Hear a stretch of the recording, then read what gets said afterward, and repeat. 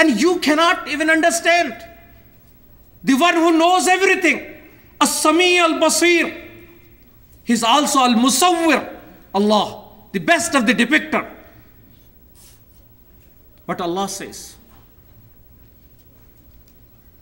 فَلَعَلَّكَ بَاخِعٌ نَفْسَكَ عَلَىٰ آثَارِهِمْ أَلَّا يَكُونُوا مُؤْمِنِينَ. قال فَلَعَلَّكَ بَاخِعٌ نَفْسَكَ أَلَّا يَكُونُوا مُؤْمِنِينَ. You might kill yourself. Allah is telling to Prophet sallallahu alaihi wasallam, you might kill yourself with sorrow. Sorrow for who? For mushrikeen, that they don't become believers. You cannot, my brothers, want to invite somebody without having a deep, genuine concern for that human being.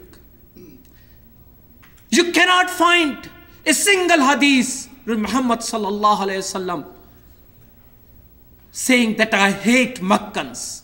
You know, Makkans who tortured him. He has to finally leave that town.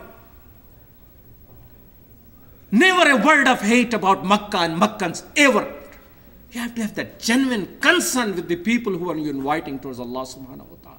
And that's the sunnah of Muhammad sallallahu alayhi wa sallam.